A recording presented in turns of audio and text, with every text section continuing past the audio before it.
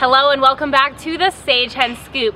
Today I'm talking to the Pomona Pitzer track and field team to see how they're preparing during these final moments before SCIAC championships. Now we're talking to distance runners, sprinters, hurdlers, and throwers to see what's going through their mind before the most exciting meet of the year.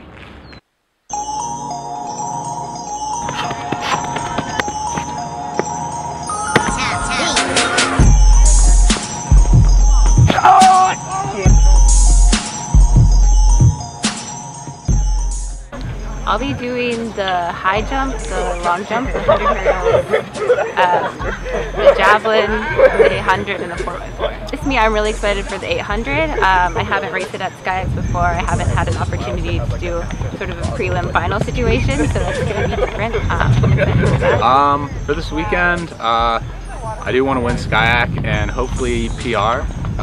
Again, beat my own record. That's really what I'm going for.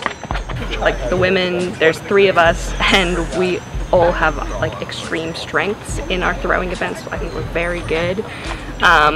So I just kind of like want to intimidate some people, you know, even if there are so few of us. I think that tomorrow, I think people and myself are viewing it as not necessarily a chance to have the best race of the season, but to have your last race of the season, and that is more special than whatever time you get.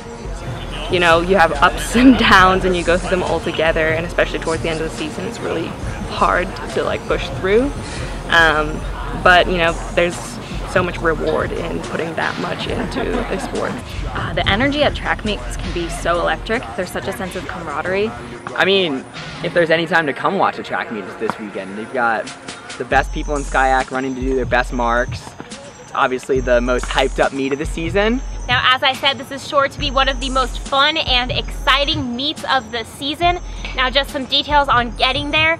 The meet runs from Friday to Saturday with field events starting at 2 p.m. both days and track events starting at 3 p.m.